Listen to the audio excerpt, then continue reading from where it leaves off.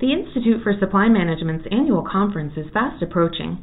On May 6th, thousands of industry professionals will gather in Nashville, Tennessee to network, exchange best practices, and discuss emerging trends. Here at Source One, we're getting ready for the year's premier supply management conference with our new series, ISM2018 Session Insights.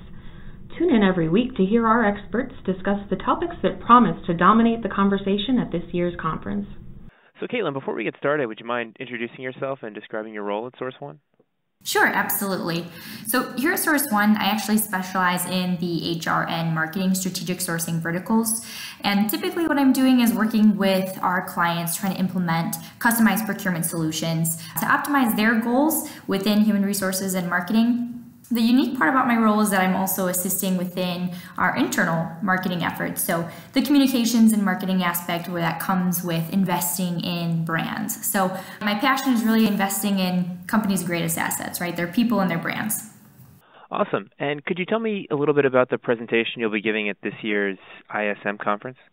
Absolutely. So this year, myself and two of my co-presenters are going to be presenting on the topic of procurement transformations, but bringing a little bit of a different angle. So we're really going to be focusing on the recruiting, branding, and the leading aspect, leading through the metrics and just the sustainability of procurement transformation. So I think that it's a hot topic. Everyone's been talking about it. And if you're not doing it, you're kind of a laggard at this point, is the typical notion. But what we're trying to do is really implement some best practices in how to go about it. And part of that starts with just initially elevating procurement status through the development of a brand identity. Interesting. And what, in your opinion, makes a brand valuable or impactful? Well, at a very fundamental level, I believe that all brands are valuable because they have this inherent ability to create an emotional connection with people. And really strong brands, they can influence a lot of factors in businesses. So, driving shareholder value or creating a sense of power or wealth that transcends geographical or political boundaries. But when I say valuable, I mean it in the sense that a consumer can make a binary decision based on a brand. So it's either they go with you or they go with someone else based on the impactfulness of the brand. So although there's value in all brands because of their ability to influence, that doesn't necessarily mean that all brands are equally as impactful. And that to me is the real differentiator. When you're thinking of a brand, especially the ones you see every day, right? It really sets a brand apart when it's impactful. So if you think about the Nikes and the Apples of the world who are really just set apart from their competition, it's because they've associated a level of impactfulness with that brand. And I consider that idea of a brand being impactful to consist of a couple of different things. I think one is this idea of staying consistent. And that goes for the consistency within the quality of the product or the service, but also just consistency in the overall message. I think in addition to consistency, it's this idea of building a strong leadership reputation. So we're all saturated with competition and competitors, and it's really just maintaining and also just delivering on that reputation of being the best, which solidifies a brand.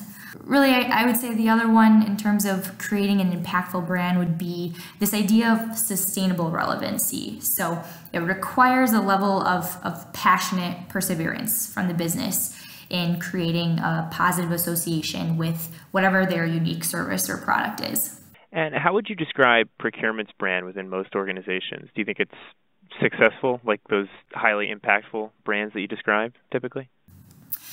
That's a good question. I think that a number of organizations have done a great job getting procurement on the map and starting that sort of internal dialogue about the strategic impact that procurement is capable of delivering across the enterprise.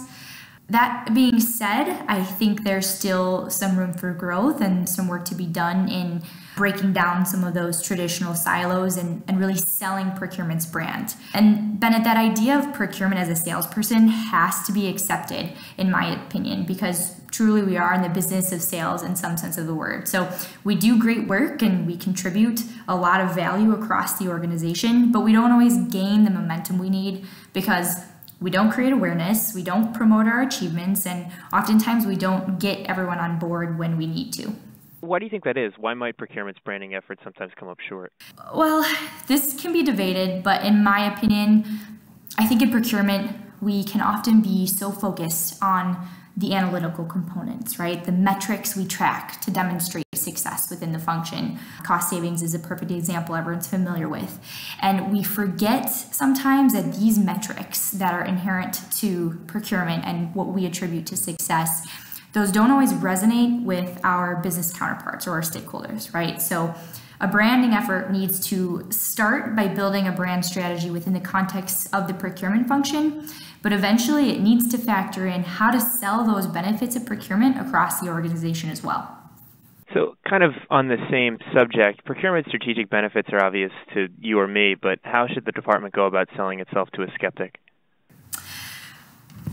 That's a good question, Bennett, because I do think that there are a lot of skeptics, since so many times procurement is sort of seen as the police of the organization.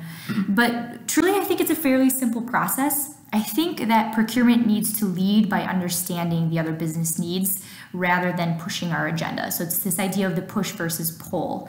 I think that it's recognizing that in developing our technical skills, we also need to make those soft skills a priority, like being highly emotional intelligent and aligning with others and speaking their language, as opposed to using procurement jargon.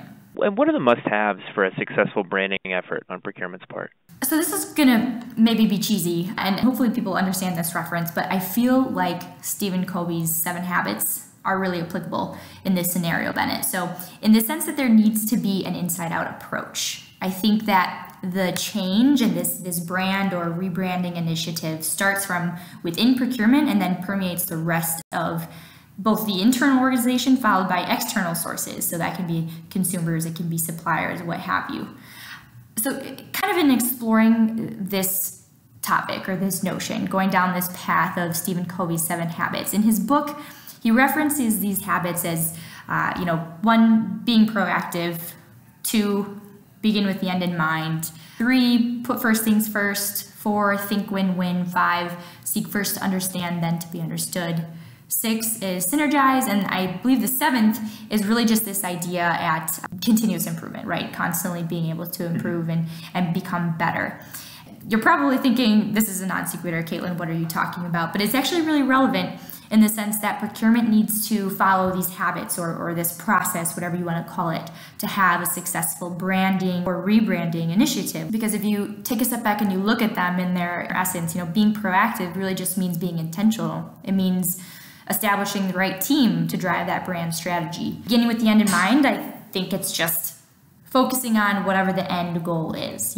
If that's gaining a seat at the table, focus on that and figure out what are the incremental steps you have to take to get there. Putting first things first. I think prioritization is a must, especially when it comes to branding, because it can be such an ethereal concept of creating a strong brand. So I think beginning within the function of procurement as the first step is really important to get the right people on board. You gain alignment within the function, and that way you're able to take that and have a united front when you're approaching the rest of the organization.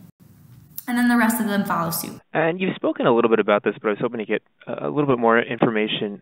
How does procurement rebrand itself within the department itself? You've spoken a little bit about how it's got to start within the function. I'm wondering if you could describe what that looks like. Sure. So I think this is a case-by-case basis. It's first just taking a step back and seeing where you are. Do you have at least the foundation of a brand established? Do you feel like you have that relevancy? Do you have a strong reputation? Regardless of a reputation, is the perception of procurement and the rest of the organization important? When you're starting with the department itself, I think that in part it's setting realistic expectations, right? It's addressing resistance early on and head on. So trying to communicate early and often that this shouldn't be perceived as this daunting task, but more of a collaborative process. And that means that a procurement leader needs to really get people excited and on board early on, and then communicate each step within that process of rolling out a brand. Again, I think it starts with having the right people to drive that brand or rebranding initiative.